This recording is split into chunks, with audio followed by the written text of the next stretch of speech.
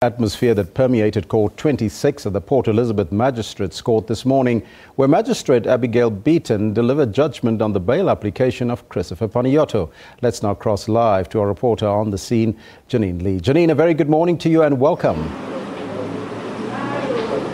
Thanks very much, Elvis. The words that everybody wants to hear. Bail has been denied to Christopher Panayiotou. When Magistrate Beeton read out her judgment this morning, there was applause from the Inggs family, Jayde's family. There was applause, and the family of Christopher Panayiotou just left the court. And as we have mentioned before, the magistrate will only give the reasons for this ruling on the 12th of June. That will be next week. She just came in. She read out a very brief judgment, and the outcome was no bail to Christopher Panayiotou. And in light of the fact that it was alluded to yesterday that his defence advocate had said that he had received letters with death threats in jail, perhaps in hindsight this may be a blessing and he might be safer behind bars than if he was out on bail. But we will only know the reasoning and why she made this particular ruling next week on the 12th of June. And he will have another court appearance with his other two co-accused on the 19th of June. But for now, he will stay behind bars, Elvis, and possibly from his defence team, we may expect an appeal on this judgment of no bail, but we'll just have to wait and see on that one. Now, any reaction from the Panayiotou family or from the Inggs for that matter? The Inggs family were really happy. They clapped and they smiled when the Magistrate Beeton read out that there would be no bail.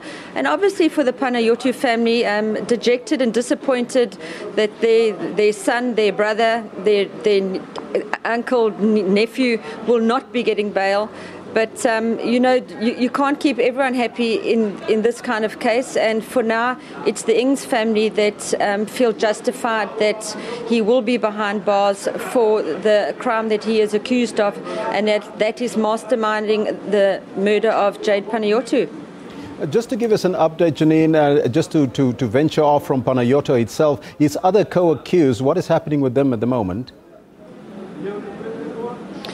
At this stage, they have not applied for bail at all. They will make another appearance in this magistrate's court on the 19th of June, and they will appear with Panayiotou also on the 19th of June. So they will all be in court on that date. But as yet, neither of them have applied for bail at all. We're not sure if they will apply for bail, but we know that Vumazonke, he has a case pending against him, so I don't think that he can apply for bail.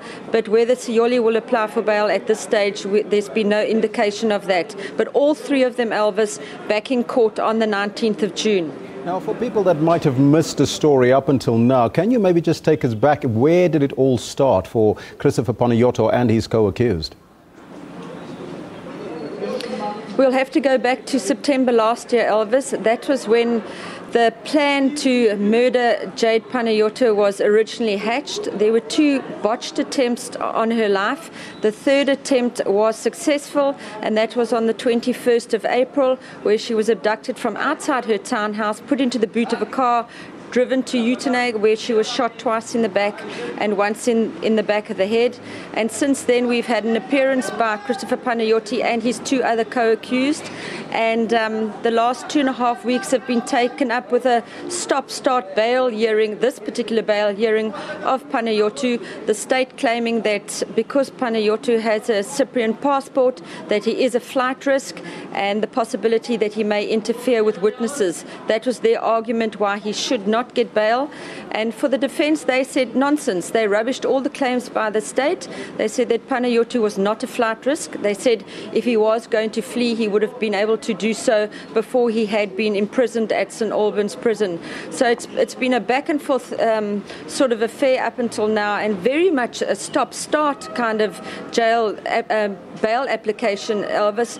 But finally some conclusion here. But I think now we're going to look ahead and possibly wait to see if there's going to be an appeal by his defence team, which will go through the High Court. Once again, thank you so much, Janine, for that breaking news there from the Port Elizabeth Court. There's no bail for Christopher Panayiotou.